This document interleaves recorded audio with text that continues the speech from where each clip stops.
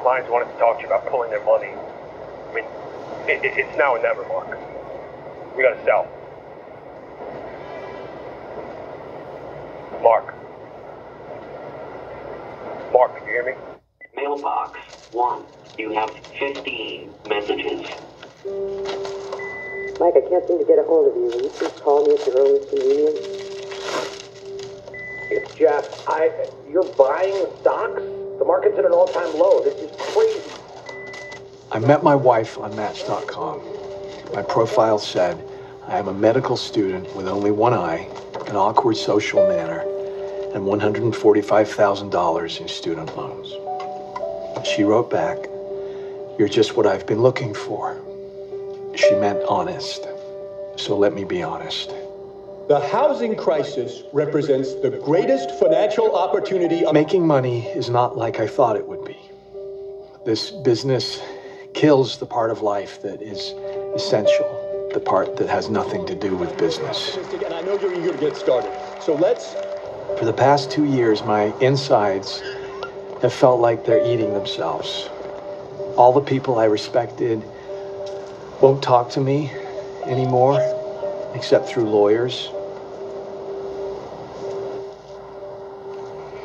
People want an authority to tell them how to value things, but they choose this authority not based on facts or results.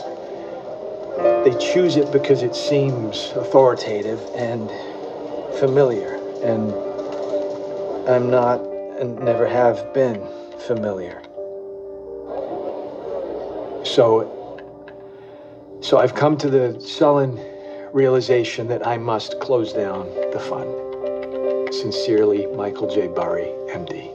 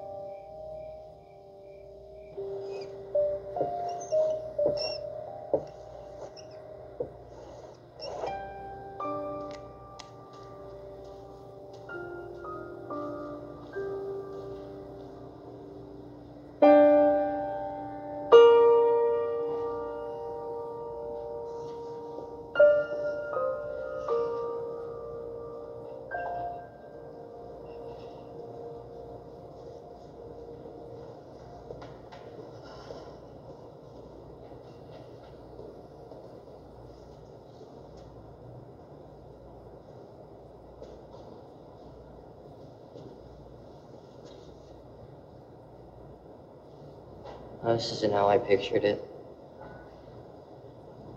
What'd you think we'd find? I don't know. Grown-ups. Mark, you there?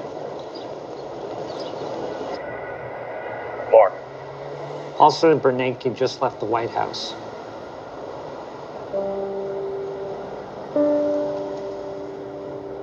There's going to be a bailout.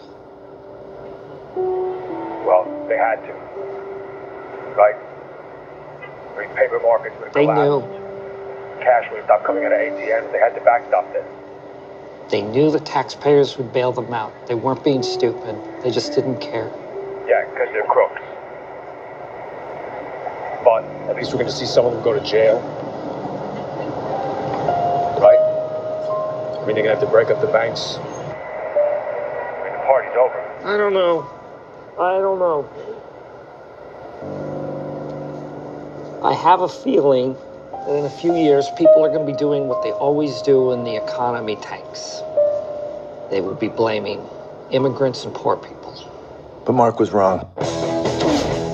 In the years that followed, hundreds of bankers and rating agencies executives went to jail. The SEC was completely overhauled, and Congress had no choice but to break up the big banks and regulate the mortgage and derivatives industries.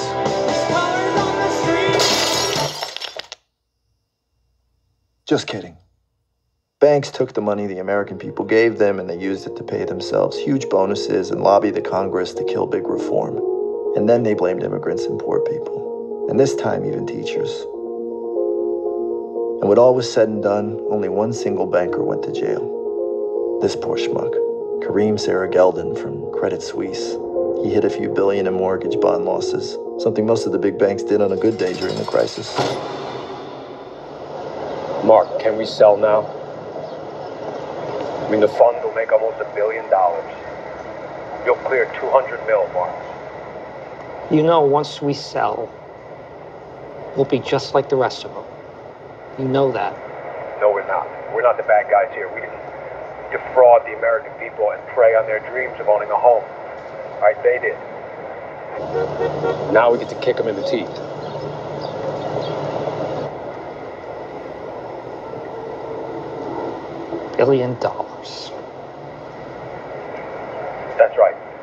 But we got to close out our position or it could be zero. I mean, it's now or never, Mark.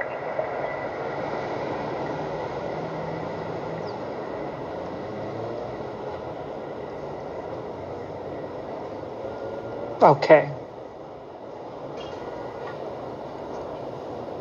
Sell it all.